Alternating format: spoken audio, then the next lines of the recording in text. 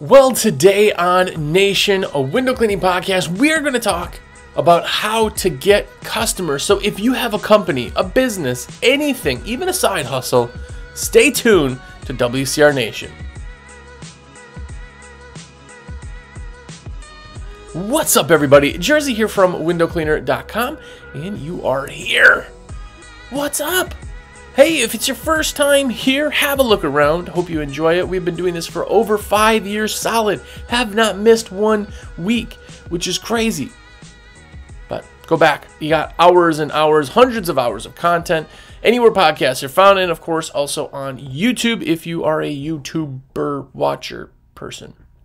If you are not new here and you've been to these, you love them, you've thumbs up the videos on YouTube, you've left a review, but more importantly, shameless plug alert, more importantly, you put your orders in with me, well, what's up? It is because of you that I get to do this every single week and basically babble for 30 minutes. And yeah, that's how I exist. So thank you to everybody who lets me put orders in for you. And if you didn't know, I am a sales rep for windowcleaner.com. That's window cleaning resource. So if you need any type of window cleaning supplies, which you all do, right? The thousands and thousands and thousands of you that listen every single week need supplies, I'm here for you. I want to put your orders in. I want to put all of them in. So please let me put your orders in. My number is 862-312-2026. It is literally as simple as you just shooting me a text being like, yo, Jersey, everything is in my cart. As long as you're logged in, I got the rest of it. I'll tell you, sweet, I'll send it to your address. Fill in the blank. Thank you. It is that easy. One text and the order is in, and I get credit for it, and it costs you nothing extra, not 1 penny more. In fact, if there's anything that I see in the order that could be changed, I'd even let you know, so I save people money. And if you mention it, which I'm looking at my board, I don't actually have any new stickers. The new stickers here, if you want any of the limited edition one, there is version 1, there is version 2 hidden back there. Version 3 is now out. Just be like, yo, hit me with a sticker. Let me know and I'll get you a new cool kid sticker because you want to be one of the cool kids, right? Speaking of cool kids, the American Window Cleaner magazine, as most of these are upside down. Go to awcmag.com, get a subscription to the magazine because you are amazing. Because you're watching a podcast on window cleaning, why not get a magazine? Yes, a paper magazine that you can read articles, pictures. It's just super dope. And it helps me out. So go and get your subscription. Go to awcmag.com and get a subscription because that would be super rad. Super duper rad. Anyway, okay. Shameless plugs all done. Today we're actually talking all about how to get customers. How to get customers. Not where to get customers. Not what are the right words to say. None of that.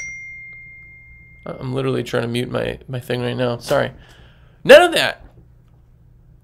No. What you're actually going to hear about or talk about today is the how you go about getting customers. Now, if you're listening to this when it is just come out, it is July now. So we're starting to see the little summer slowdown, but fall's coming up. Fall is the second busiest season in window cleaning, if you didn't know. Summer may slow down just a hair, but this year it seems like it's kind of pushing through it pretty hard. Right? But we're always looking for customers because eventually our customers slow down. Eventually, we may want to get bigger. And if you're the type of person who says, you know what, I am to where I want to be. I don't ever want to be bigger than I am right now. I don't ever want anything more than this. I'm very content and happy. Awesome. But you're always going to be stronger than you were, right? So you have some customers that just suck. And you're going to get rid of those customers, or they're going to die or move. And you're always going to have to still get new customers, even if it's on a different level. And that's what we're talking about. I want to talk about the how you get customers. And it sounds kind of weird. Not even weird. You understand it. It's just not something that you probably really have thought about on this level. But there's a certain way to kind of find who and what you're talking to. We've talked about avatars, right? That's your perfect customer. We've talked about our USP, what makes us different. I really, really, really want you to think, when you're talking about marketing or the sales side of it, I want you to think about why I would pick your company over 9 other companies if you couldn't say anything about price. Don't sell me on price, right? Why am I choosing you? Why am I choosing you over somebody else? That's your USP. But the first part about this, how to get customers, falls back to knowing who you're talking to. Who are you trying to sell? The biggest problem in customers in general, in anything business, is that people look at it as though, well, I want everybody. I would never turn anybody. No, you would never turn anybody away if it's a good job, a good lead, good customer. You'd never. You want everybody, hypothetically, right? But I need to know who the biggest draw is. If I sell Corvettes, who am I selling it to? Think about right now, in your head, who buys Corvettes? For the most part, this is probably cliche, but for the most part, it is 65-year-old midlife crisis men that buy Corvettes. Are there women that buy Corvettes? Yes. Are there 30-year-olds that buy Corvettes? Yes. But what's the majority of people who buy Corvettes? Right? That's what you need to think about. It's not somebody who is ultra luxury. Those people are buying different cars, not Corvettes. Right? Corvette's kind of like an everyman sports car, you know. But think about that person. Maybe they're wearing white, what are those shoes? New Balances? You know, the ones that people mow their lawn in? Right? Maybe they're wearing jean shorts. They're doing all right and they're finally treating themselves right. You know who buys a Corvette. Even though anybody and everybody buys a Corvette. There probably is 20-year-old women out there who own Corvettes, but that's not their target market. So a big thing for what you need to do for you is think about who you're selling to. I know it's everybody, and I know that sometimes it's women, and sometimes it's men, and then sometimes it's, you know, old people, and sometimes it's young people, and sometimes it's apartments, and sometimes it's townhouses, and sometimes it's houses and commercial. I know that. But we're trying to find where the biggest impact is, the biggest bang for our buck is. And here's the real reason. If you know who you're talking to, you can tailor absolutely everything to that. Now, if I start doing an ad, right, and my ad has a family, right, a bunch of really happy kids all playing. Maybe we're walking through the park, right, and my ad says, "We give you free time back to spend with your family," or "Spend more time with the family. Less time cleaning. We'll take care of that," right? And it's a family that's there. The guy's kind of standing behind the family, and the wife is with the 2 kids, you know, and the whole family's happy. There's a dog and a picket fence. And now, I've painted a picture to the typical demographic in our market, who our avatar is. By the way, you have to know who you're talking to, right? You know your avatar. But now, maybe you're not a, you know, middle-aged woman with 2.5 kids, a dog, and a white fence. Maybe you're not a stay-at-home mom, you know, but that's my main target market, my main avatar. But you look at that ad and you're like, this is a good ad. I need windows done, right? It still sells to the people it's not targeted to, but the biggest impact is for the people that are the most likely to hire me. The most likely for me to make a giant impact with, get the most out of my ad. That's just the truth, right? So we're tailoring our ads to that person. We're tailoring it to the person who's going to get the most out of it. That's the who. Who are you talking to? And it looks different for everybody. I could tell you the age. I could tell you the sports that they like. I could tell you how many animals they have, what type they have, and I could tell you I more than likely have never seen the husband because he works a lot, and I'm there during the day. I could tell you all that stuff because I know who my avatar is. It does not mean that there aren't stay-at-home husbands that I do work for. It does not mean that there are people who both work out of the house that I do work for. Does not mean that I have garage codes and know where the spare keys are and do all that stuff and get let in by the housekeeper. But my main customer, I know what they look like. I know what the main part. It may be 30 or 40% of my entire company, maybe this one type of person. But if I'm going to create an ad, I'm going to speak to them the most, but then it also speaks to everybody else. So know who you're talking to. Build everything around that. And you have to know what they want. What do they want? Because a big thing is, and I talk about this all the time in route, is that if you go up to a route job, if you don't know route, it's like storefronts, right? You go up to a storefront job, you say, hey, my name is Jersey with XYZ Window Cleaning.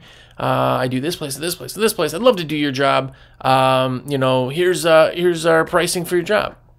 And I shut up. That then triggers them to talk. And they're like, oh, yeah, no, sorry. We have a guy right now, but, man, yeah, I don't know if he comes every month or every 2 months or just when he wants to. He comes, I think, when it's really just nice weather, or maybe if he needs the money, I guess, I don't know. And I'm like, oh, yeah, we're the cheapest in town. We are the cheapest. I can get you the price on the lowest, and all that. And they're like, oh, well, all right, cool. That's all right. I didn't hear what they want. What they told me is only about the guy not showing up, not being reliable. They don't know when he's coming. That's what they've talked about. And because they've talked about it, that means that's what's in their brain.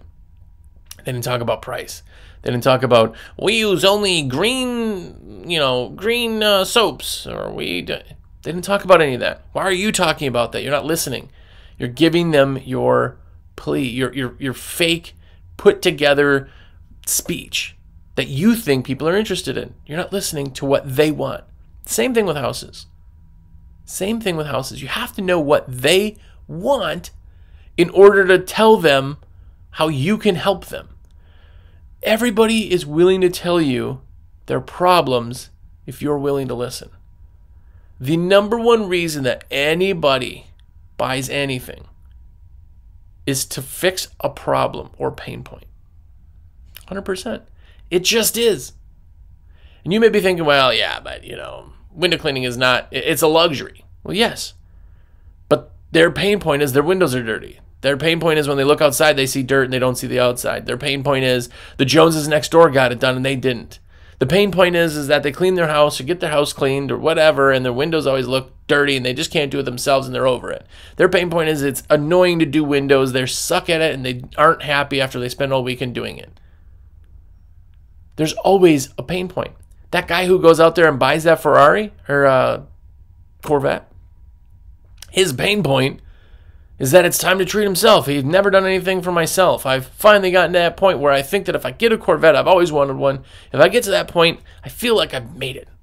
His pain point is happiness. He's striving for happiness. Midlife crisis, striving for happiness. They're striving for excitement. They're mundane, getting in the same over and over life. They want to get something out of it. Find out what they want in order to sell them what they want. The biggest part of this whole thing is once you find out who you are selling to, that what is really what it is. You're fixing a pain point. What do I want? I want my free time back. I spent all weekend doing this and I'm not happy.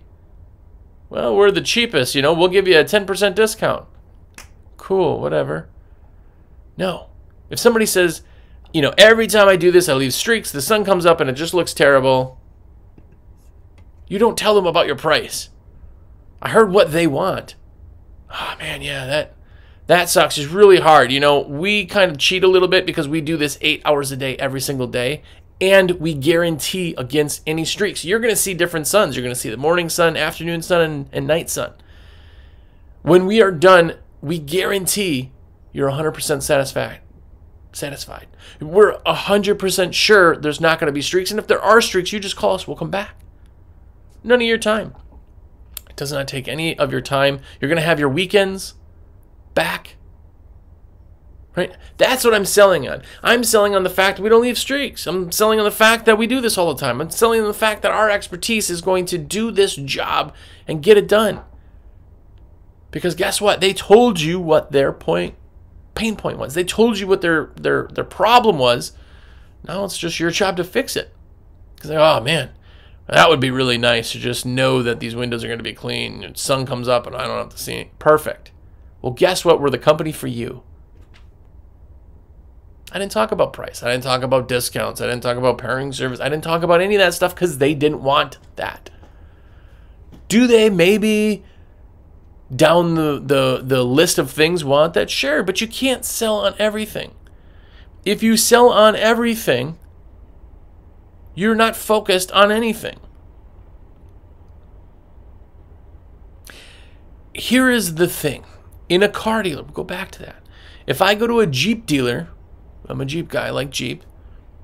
If I go to a Jeep dealer, I go to them because I want a Jeep.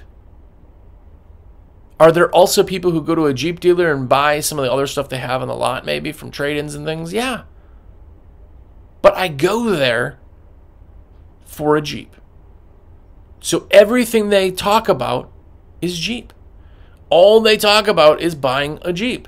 There are other things, right? But I'm going there because of that reason. If I go to a car lot that's just a used car lot and there is nothing, anything, what do they have out front? They have their fanciest, nicest car out front on the corner to bring people in to find the rest of it. They have one thing that brings people in. They don't try to go, we have every car. If you want Chevys, come here. If you want Fords, come here. If you sell everything, you dilute it so much that people they're not finding that. It's not their focus. It's not fixing their pain point because there's so many other things. It's just one of the little slices of their pain point. So know what they want. Another one is, what do they want, need, or have to get them to book? The big part is people always go, well, I got these coupons. That's why they book. No. Well, I got these ads on my website. It's really good. That's, what they go in and they do responsive bid. I love responsive bid. But no one's buying because of that. People book with you because they have a pain point. That pain point is then corrected, fixed, taken care of. That's why they book, because they're taking care of the problem. People book to also get it off their plate. They got 100 things. One of the things, I just wanted to get a quick quote on window cleaning. We got to get it done. I'm just tired of the streaks and blah, blah. Like, okay, I know the problem is the streaks. I know that's what I'm focused on. But they also want this just booked and done. No one but you and I care about window cleaning like you and I. I just don't. It is just a simple service that they have to book, like buying gum at the grocery store. They just want it to be done and not have to think about it anymore. They don't want to be like, well, I'm planning on making this a whole week-long thing to try to find companies and go. No. Sure, there could be maybe an old person who really enjoys that. But, right, they want it to be done. So what I'm going to do is I want them to have the easiest, fastest, most efficient booking process possible. I'm going to bid over the phone. I'm going to give them everything they want. I'm going to listen, tell them I can fix their pain points, sign here, here's the dates. My entire process, I'll give you kind of a watered down quick version, is somebody calls and says, I want a quote Oh, great. Well, tell me a little bit about your windows and why you're looking to get them done. They're instantly going to tell me, right, well, you know, I've been doing it for a long time. It just takes me a really long time. I just can't seem to get it right. I know you guys use some special soaps probably and blah, blah, blah. Well, great. Well, let's get your address, get you a quote. Address, look everything, ask my questions. Cool. So your price is going to be $2.99, and yes, we do guarantee against those streaks. All of our soaps and equipment is absolutely top notch. We love being kind of at the cusp of state-of-the-art equipment. We love to kind of take pride in that, and it really does show in our work. That's why we have a 100% satisfaction guarantee. We also have a 7-day rain guarantee, and of course, our smudge and streak-free guarantee. Our first available appointment is actually Tuesday at 9 a.m. I can book it right now for you. If morning's not your digs, Wednesday I can get in at 1 p.m. Which one of those is better for you? Does it matter either way? Oh yeah, let's do Tuesday. I told them everything. I told them I'm taking care of their pain point, right? They streaks, whatever. But now all they have to do is say Tuesday or Wednesday, and the whole process is done. The whole process is done. They don't care about window cleaning. You care about window cleaning. They care about, this sucks, I got to call this company. Let's just do it. Get it done. Get it over with. Let's do it. Right? Now you can keep them as a customer. But they wanted that to be done. They don't want to spend all day calling different places. If they call you, and you're like, yeah, let me take your address, and yeah, I'll get out there sometime this week. We'll take a look. I can talk about it with you, and you've just taken their process, their pain, this pain in the butt little chore they had to do, and you've stretched it out a week. Ugh. All right, yeah, no, if you can get here sooner, that'd be great. If they want it done, be done, because the way that I talk to them, or the way that I put it out there, of course. Not always. Am I right? I'm just telling you my opinion, right? But I'm going to get to that point where everything is done right there. If you just say yes to Tuesday at 9 a.m., it is done. You don't have to think about it anymore. Great. This stupid chore is done. Let's do it. What gets them the book? Fast, easy, fixing their problem. I'm going to tell them a price because they need to know it, but I'm not going to sugarcoat it.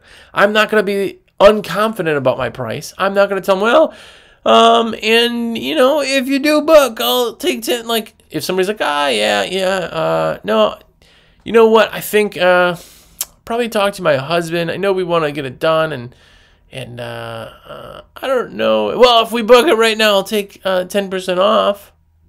We could. Well, they didn't talk about price. Why are they talking to their husband? It's a process. Yeah, hey, if you're going to talk to your husband, definitely. We can still book this appointment just so that you don't lose it. We'll get that done. You can always cancel up to, 24 hours in advance. But what issues do you think that he's going to have with booking? What would he say no for? Just so I know. Well, I don't know if he wants. He probably is going to want me to do it. It's, yeah. Well, you're doing a lot of other things. You're probably the one doing, the laundry and just making sure the whole house is running, Well, this is just one thing that hiring professionals you just don't have to deal with anymore, right? Yeah, that's true. And the result, you know what? Let's do it. Let's go ahead with it, right? Listening to what they're saying allows you to understand what they want, which allows you to understand why they book, right? What will make them happy when they buy? That's another thing that people don't necessarily focus on. They're so worried about the next one. Oh, cool, booked? Yep, oh, great. Okay, next call, let's do this. Awesome. But what was the experience you gave them? Right? You have to understand what made them happy, or what can make them happy with their purchase. You need to make them happy and keep them happy, because it's a lot less expensive to keep somebody happy and going through you, because the hard part's done.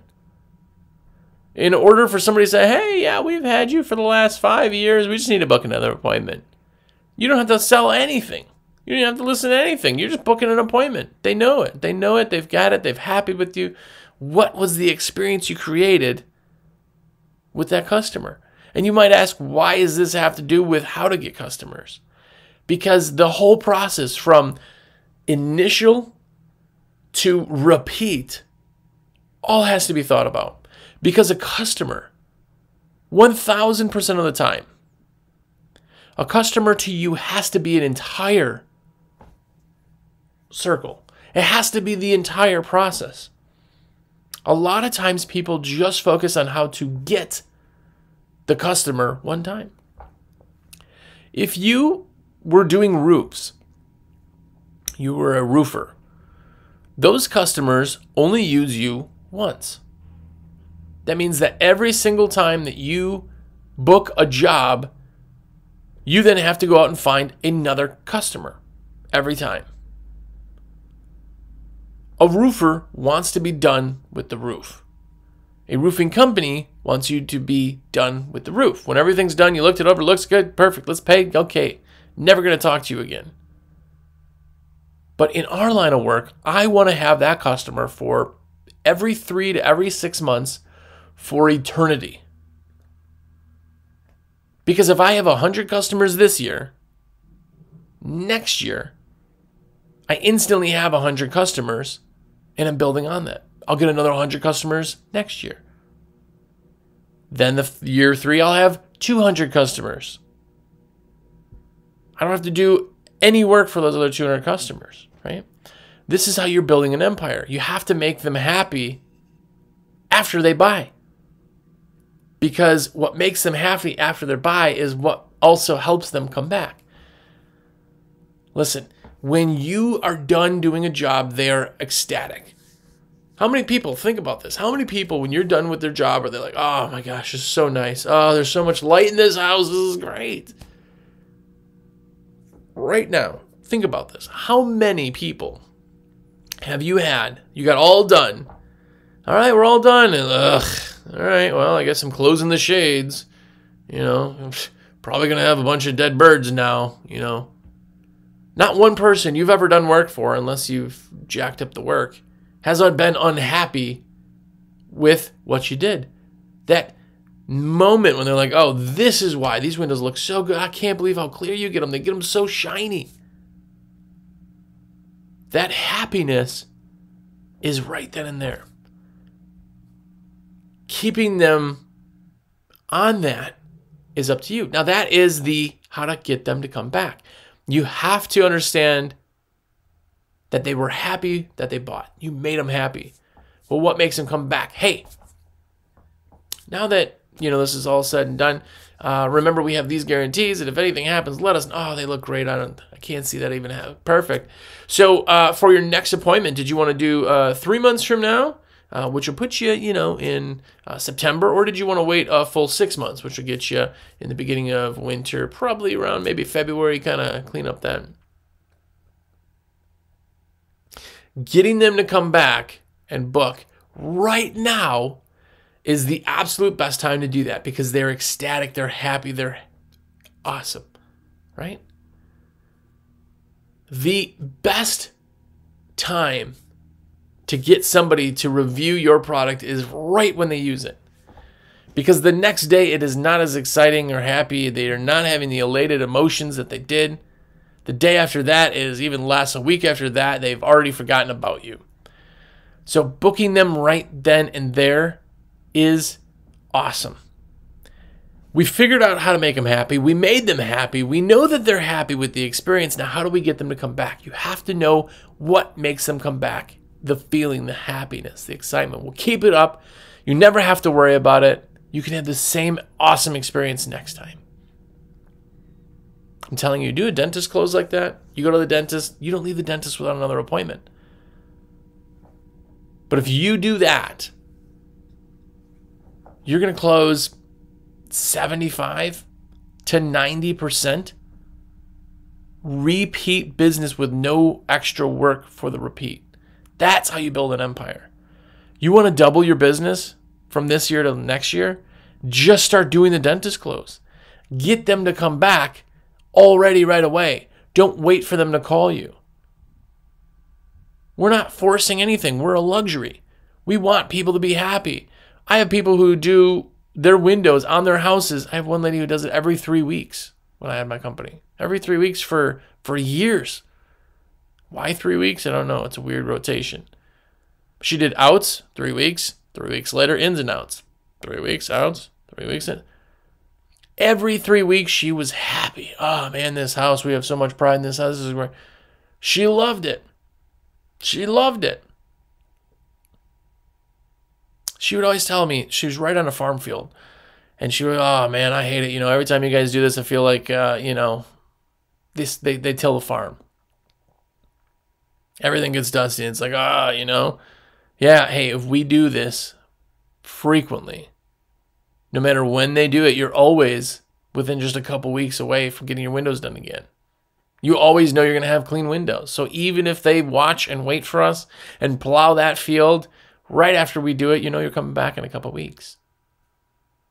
Right? I'm speaking to them and make them come back. That job is how now I found them. I made them happy. I booked the appointment. They like me. Now they're happy to come back. That is the circle of a customer. You have to figure out how to do that. That's how you get customers. You have to figure the whole entire process. Anyway, so I hope you enjoyed this episode of WCR Nation, a window cleaning podcast. By the way, shameless plug again, I am a sales rep. That's why I do this, is to connect with you guys, to make awesome friendships, to make really good relationships with you guys. If you want a rep, which I really hope you do, please let me put all your orders in. I'm not looking for just big orders. I put every order in. That's what I do all day long. My number is 862-312-2026. That's my cell phone. I have every single week somebody asks me about Patreon. I don't do Patreon. Let me put your orders in. That's how I make my money. Or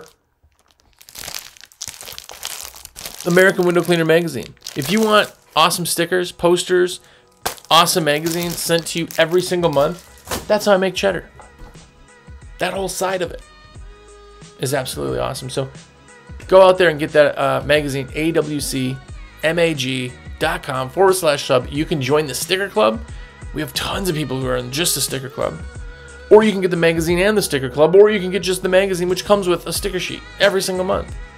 So go do that. That is how you can help me. That is how you can kind of be like, yo, virtual high five. If you want to do any of that, it's definitely appreciated. But until next week, go out there and understand how to get customers, but more importantly, go out there and be epic.